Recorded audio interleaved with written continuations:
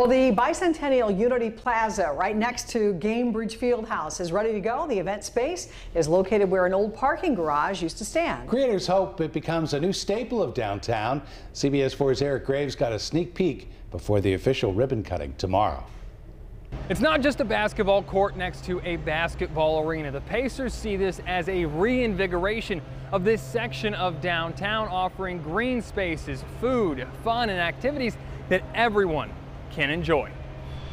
I think it catches the eye of people who are walking by. Whether you're on Pennsylvania or Maryland, you'll notice the huge public art welcoming you to the Bicentennial Unity Plaza right next to Gamebridge Fieldhouse. I think it's going to be a showstopper. Starting the sphere on the Pennsylvania side, showing videos on screens unlike any normal monitor. It's a really cool space. You can walk inside it. You can experience it 360 degrees. And off Maryland, you enter the plaza under Together, an arch made of similar material to Sphere. You can come out here and have lunch. You can come out for a meeting. You can come out and just enjoy the public art, just hang out. The Bicentennial Unity Plaza features a basketball court that will be an ice skating rink in the winter, the Boom Baby Bar, green space, and plenty more for so many possibilities. What we imagined this to be was a space that is so versatile that it could be used for a lot of different things and really bring some energy to this quadrant of downtown. Starting Thursday morning, the gates that have closed off the plaza will come down as part of an official ribbon cutting.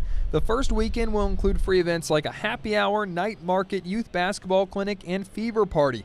Area businesses are excited. Having something that's here all the time will definitely bring in customers. It's another area coming to downtown designed to bring people in for whatever reason, similar to Spark on Monument Circle.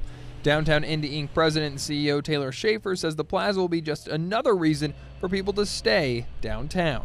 So that it's not just about coming to downtown and leaving, but really being able to enjoy the space, being able to experience the space. Possibly the best part, the Unity Plaza is ready to go for the 2024 NBA All-Star Weekend in Indy next year, showing off the city on a huge stage. All-Star really is perhaps the most global event that we're ever going to host here. For everything you need to know about the opening weekend for the Bicentennial Unity Plaza, from the happy hour to the night market to the Kids Hoops Clinic on Sunday, we've got all of that information right now on our website. Reporting here at the plaza, Eric Graves, CBS 4 News. More now on